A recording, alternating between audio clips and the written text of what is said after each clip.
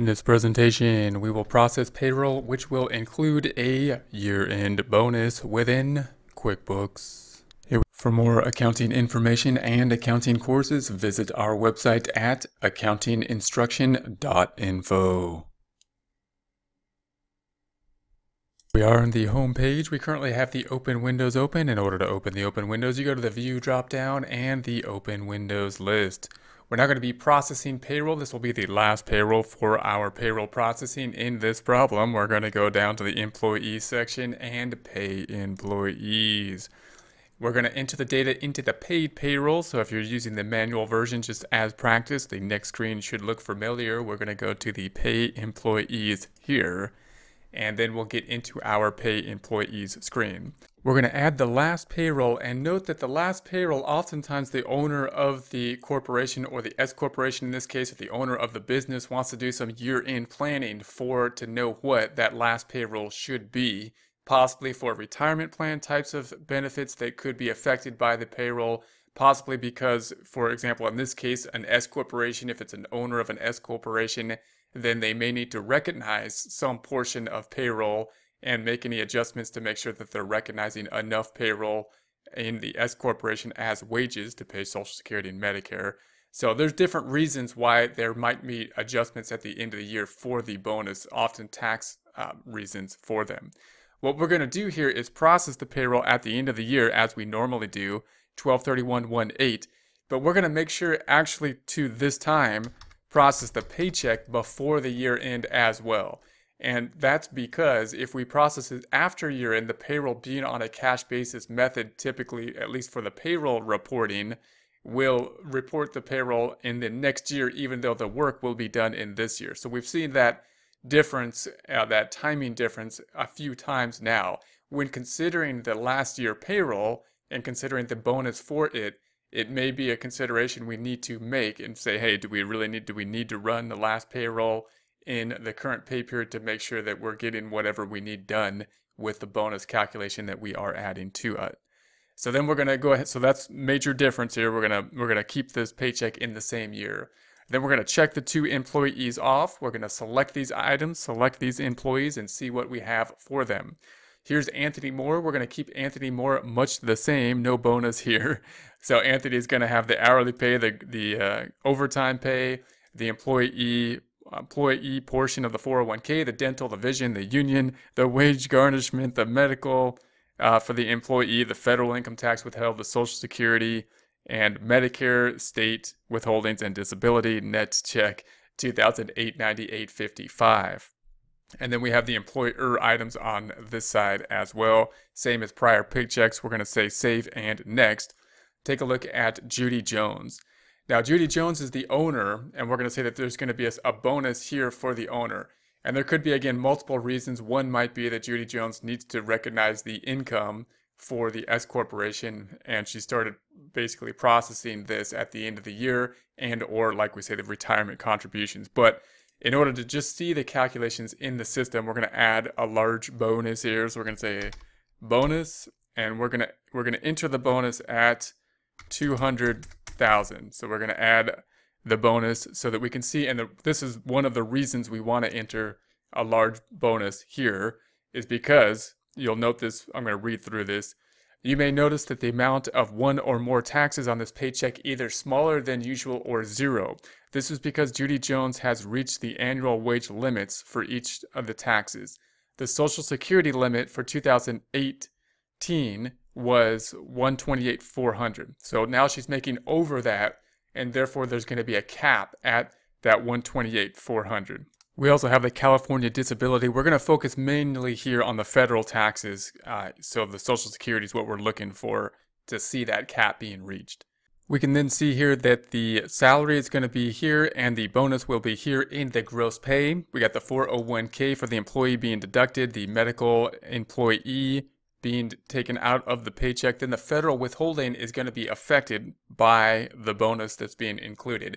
And it may be a little bit different. It's going to be calculated for us by QuickBooks within the paid payroll, but it may use something different than just the tables or the standard setup for calculating. In other words, there might be different rules that are being used to govern the calculation of the federal withholding with regard to the bonus. And it's also something we may want to do some added planning to see if that bonus is going to cause more withholdings that we should be allocating or giving to the employee given the individual's circumstances on their own 1040 forms. So those are just considerations to take into consideration with the bonus. We're going to keep the calculation that has been calculated by the system for the federal withholdings. That is a complex calculation that will need tables in order to do so, and we're relying here on QuickBooks to help us out with that progressive calculation. The Social Security, note that the cap has been reached. So at this point in time, we're not just taking the total payroll, which would be the 200,000 plus the 41,666.67 times 0.062, the employee portion.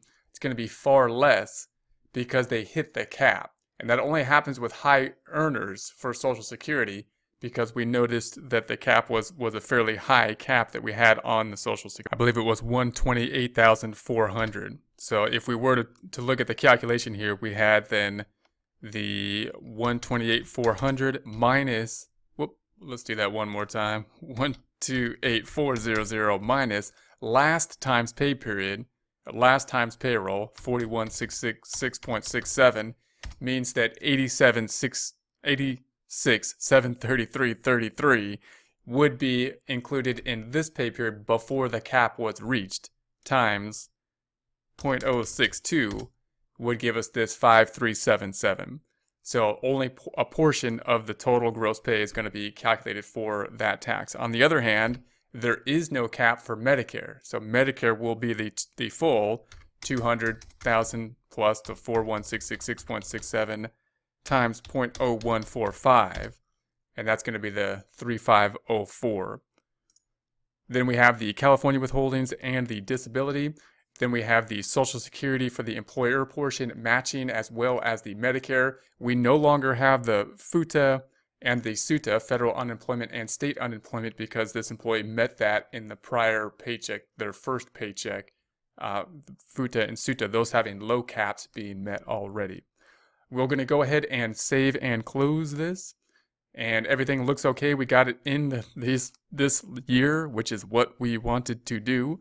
So we're going to continue and create the paycheck. We're going to say I understand with this one here, and we're going to say let's take a look at the pay stubs and preview the pay stubs. So here's what we have for Judy Jones. We got the 41,666, the normal pay, then the bonus, the 200,000, giving us the 241,666.67. Two paychecks have happened so far, so the year to date is on the right, the year to date numbers. We've got the deductions from gross pay being the 401k for the employee, and then we have the taxes, and then on this side we have the taxable company items. That is the S Corporation medical insurance, the non-tax company items, the 401k for the match, those being part of or not included over and above, those being amounts over and above paid by the company, not included in the gross pay. Then we have Anthony here, and the paycheck was much the same for Anthony. Anthony has the current pay period information, the deductions from gross pay being the 401k and the vision, the taxes then, the adjustments to net pay, these being items that are going to be taken out of the paycheck but not affecting the payroll calculations for taxes. Then we've got the sick pay, the taxable company items, and the non-tax company items. We're going to close this out. We're going to close this out. We're going to close this out, and finally close this out. Then we'll take a look at our register. Go into the banking drop down, go into the use register. We'll say OK. And then here are our two paychecks, Judy and Anthony. If we click on either of these items, well, look at Judy has the bonus here, of course. Pay detail, here is the detail for Judy. For more accounting information and accounting courses, visit our website at accountinginstruction.info.